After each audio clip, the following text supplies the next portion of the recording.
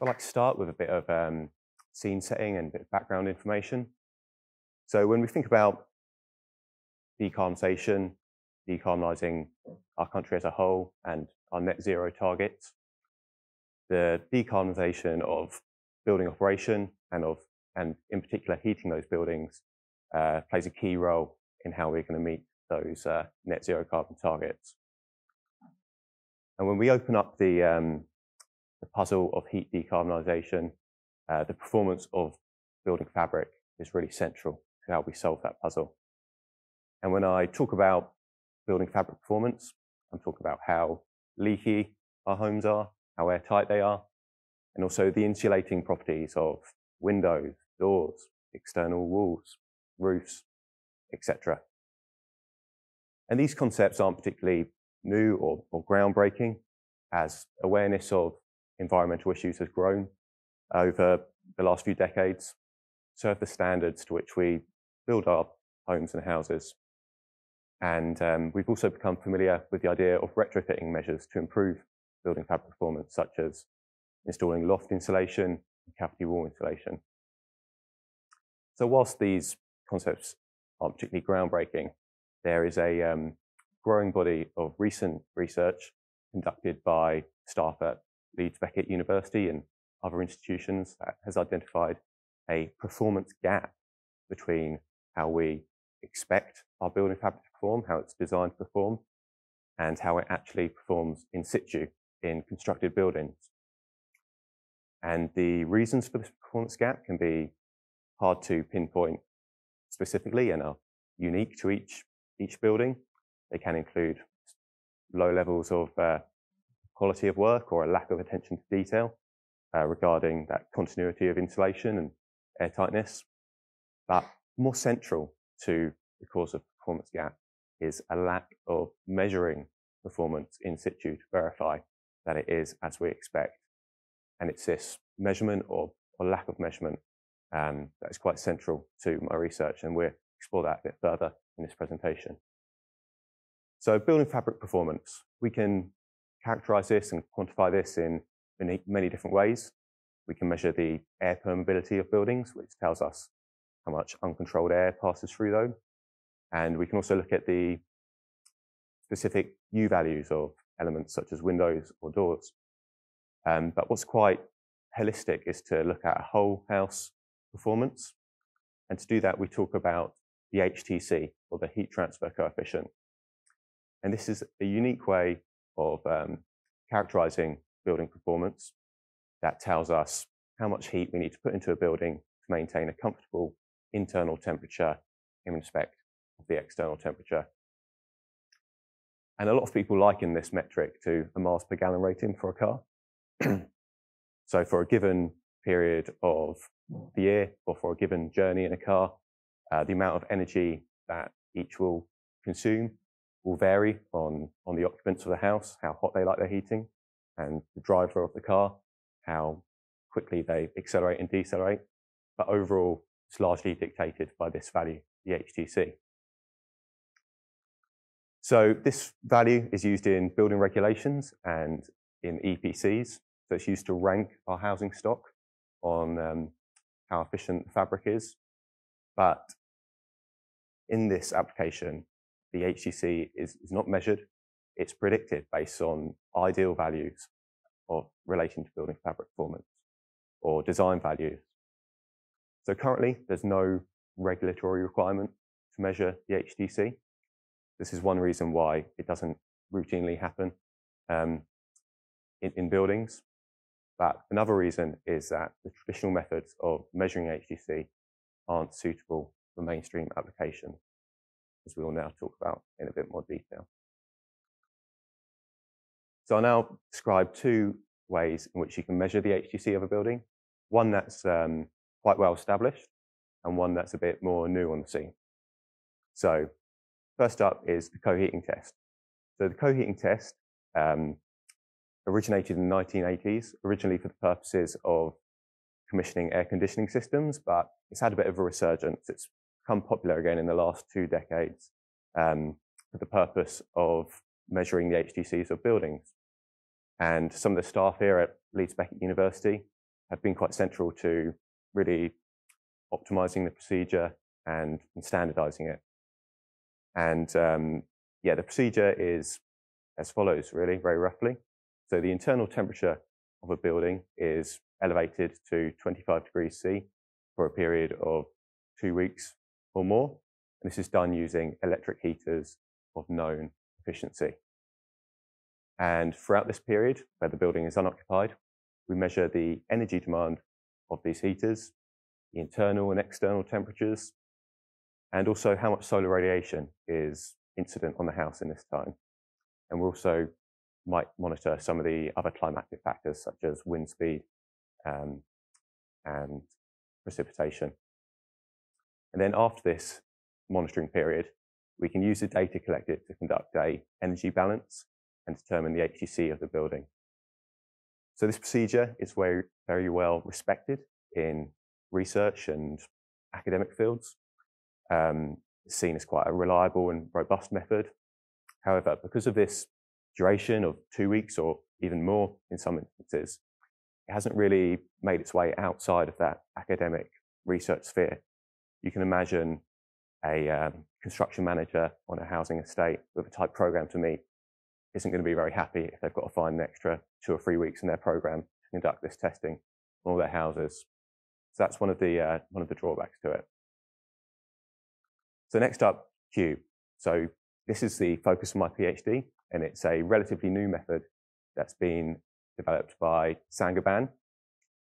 And the outline procedure of the QUB measurement is as follows. So it takes place overnight, and the reason for this is there's no solar radiation occurring, and it consists of 2 distinct phases of equal length. So first, we subject the house to a constant heat input phase, and then we remove the heat input and it's subject to a free cooling phase. And what we're interested here is the thermal response of the building, so how quickly it heats up and how quickly it cools down. And of course, we want to measure the external temperatures as well, which will be driving that temperature change as well. And by measuring these thermal responses to both phases, we can infer the HTC using calculations. So this duration of a single night gives it a clear advantage over the co-heating test and potentially makes it a more practical and convenient test to conduct in those mainstream applications such as large-scale retrofit projects or new build construction. So it's, as I said, a relatively new procedure, but Saint-Gobain, who are its developers, and other institutions have conducted a number of studies to sort of validate the procedure and determine how well it works. And the results of these studies are shown on the slide here, where each pair of lines is a different property or a different performance configuration of a property, so different levels of insulation. And the blue bar shows the result from a co-heating test, and the orange bar from a QUB measurement. So we can see in all instances, they are comparable to some degree. And across all the published studies, there's about a 10% difference between the 2 measurement techniques. However, we can see in some, they're sort of neck and neck, no real apparent difference, and some there's a bit more of a step difference. So there's work to be done to explore why those differences are occurring and what steps we can take to either understand those or minimize those. So these studies do a couple of things. They validate the method. They show that it works in principle and in practice for a number of different house types. And they provide a really solid body of knowledge to build on and develop the procedure further. And this really lays the bedrock for my PhD study. So my PhD will use a case study method. So we'll be conducting QUB tests and comparisons to co-heating tests in the field, in real houses, coming up against all the obstacles and variables that we would come up if we were doing for real. And we are interested in the accuracy of the method, so how true it is, how close the results are to the true HTC of a building, and the precision of the method. So what is the spread of the results when we do repeated tests?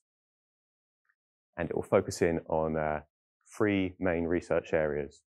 So firstly, the test boundary conditions. So what's going on outside of the house we're testing, and how does this impact the results?